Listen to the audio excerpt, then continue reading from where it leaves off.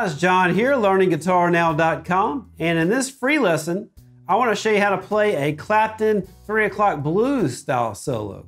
We'll go ahead and take a look at the first few licks for free, and if you would like access to the full 24 bar solo lesson, as well as access to the interactive tab and backing track, check out the All Access Pass.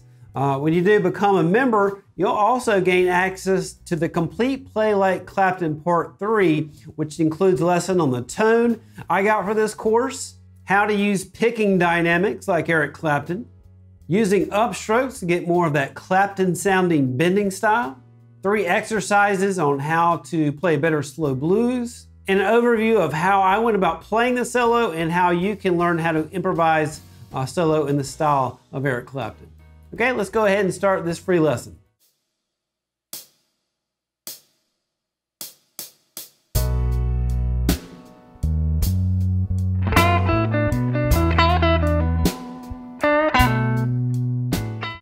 Okay, now I'm going to break this solo down for you into 13 separate licks.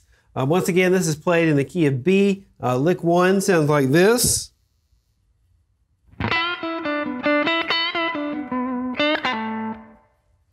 Okay, so that is lick number 1.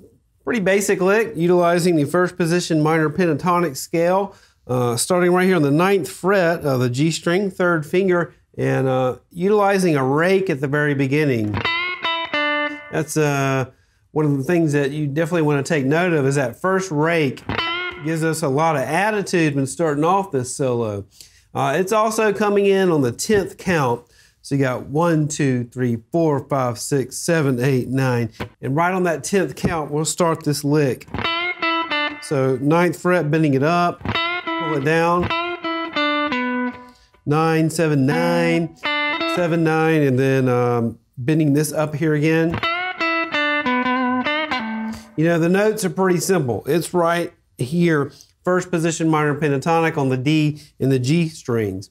Getting the notes down is not the hard part. The hardest part is getting the attitude.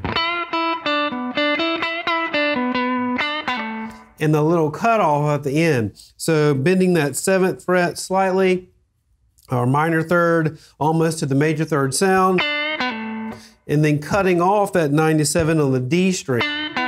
So getting the notes down, very easy, like I said. You got this. Vibratoing that D string at the end just a tad, and doing that little pull off at the end. Now, the thing that you want to take note of is you want to play it very relaxed, almost thinking behind the beat, and make it sound like you're dragging. Like I've talked about in the course before, playing like it's 3 o'clock in the morning. So dragging it like that. If we don't drag it, play right on top of the beat, you would have this. Just very right on the beat, very precise. Drag it a little bit. Added some more vibrato on the D string, and you get a more relaxed feel, and that's the type of vibe I'm going for this solo. Okay, so that's it for lick 1.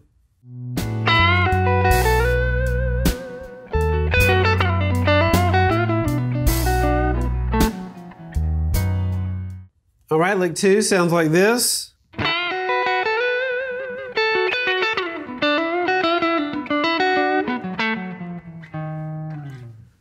Okay, so that's lick number 2. A lot of stuff happening with that lick. We're still on the 1 chord B, B7. And so I'm gonna do this Chuck Berry move, but I added a rake there. You don't really have to do a rake. I like doing a rake right there with some of these that Johnny B. Good classic lick. I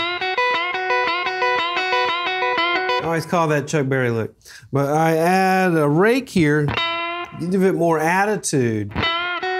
Bar your first finger on the 7th fret, bending that 9th fret on the G string, your 3rd finger. And then we're going to slide in 10 and 12, using that Clapton vibrato. Now, we're going to hit 10 after this, first finger.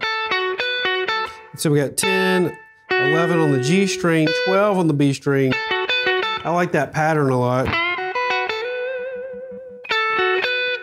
slide backwards to the 9th fret on the G string, pull off to the 7th fret of the G string, back to the 7 here. In this little phrase, bending 9th fret on the G, 7 on the B, that pull up, pull down, and pull off. And then we're going to do this run here. It's a common blues phrase, hammering on 7 to 9, and then barring your first finger and bending that 7th fret on the G string here. You got. It's just a commonly used blues phrase that you have to know. Now take your 3rd finger and bar on the 9th fret on the D and the A string. Get that to roll down. So you got. So it's a little bit of a crazy little maneuver technically, because you got this barred and you're bending that G. And I'm doing this up, down on both those 4 notes. And then I'm going to walk down the blues scale, 7th fret, starting on the D string, 1st finger, 9, 8, 7, 6. And the thing about the last part, you're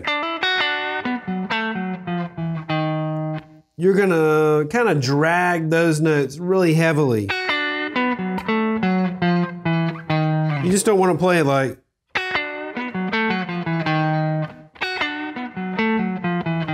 Drag it and slow down the lick in between it, so it's not really a precise rhythm. Also change the dynamics in the lick, as I talked about earlier in a previous lesson in this course. So once again, lick 2 slowly, we have this.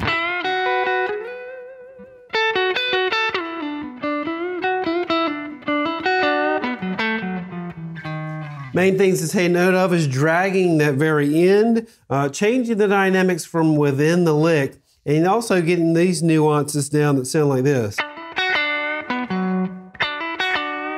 If you can't do that good, make an exercise out of it, play it in all keys.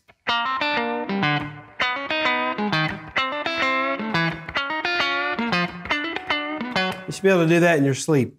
Okay, so that is lick 2.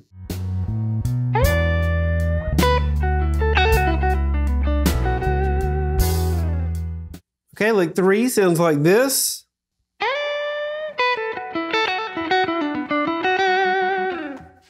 Okay, so that is lick number 3. It's one of my favorite style Clapton licks. A lot of times they'll just slide from anywhere up to the 10th fret of the high E string and then gradually just bend. So you have to be really precise when you slide from maybe the 3rd, 4th, 5th fret, whatever you feel like, and then gradually bend that. I'm also just striking the string very lightly. I'm not going and hitting it hard. It's just very light touch with that. Gradually bend up, walking down 1st position minor pentatonic scale, 7, 10, 7.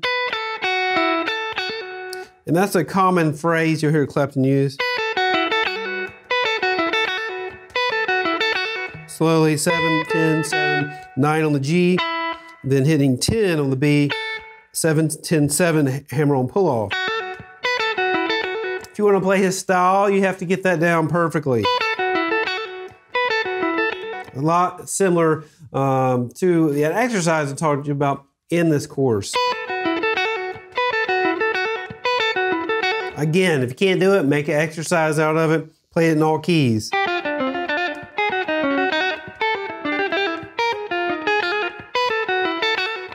So, great little piece right there, just the start of this lick 3. Now 9 on the G string, 7 on the B string, then pulling off, then 9 on the D, 7, 9 on the G, ending with that Clapton vibrato, 7th fret here on the B string. Slowly we got this lick.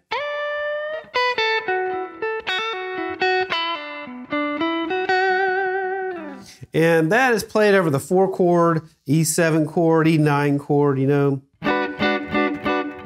We're ending on that 5th interval, B, but it's also a note contained in E9, if you notice. So a lot of times it's helpful to understand you know, not only what interval that we're playing over in pertaining to the key that we're in, so this would be the fifth interval, you know, we're playing in the key of B, but what is the relationship between this note and then the chord we're playing over? If you look at it as playing over the E, what note is that? Chord tone wise, it's the ninth. So that's a note taken from the E9 chord. So for me, it's helpful to understand that. I think it's helpful for everyone to understand that because it makes you play more melodically because you're playing chord tones over the chords that you're playing.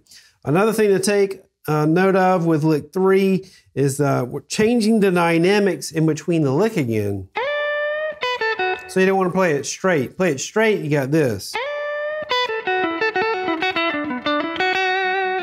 Sounds good. Now let's play dynamically and change dynamics from within the lick. See how I played it harder, softer, harder, softer. And you can change the way you do that. And also talk about this in the course as well. Go more in depth about how to go about doing that. So that's what you want to take note of with lick 3.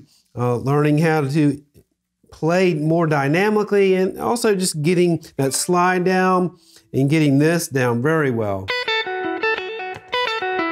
Gotta have that. Okay, so that is lick 3. Okay, well that does it for this free lesson. Once again, like I said previously, if you would like access to the full 24 bar lesson, as well as an interactive tab and backing track and all the lessons included in Play Like Clapton 3, check out the All Access Pass. You'll also gain access to all the courses on the site, as well as the full lesson, interactive tab, and backing track for all the video podcasts. All right, I'll see you next time.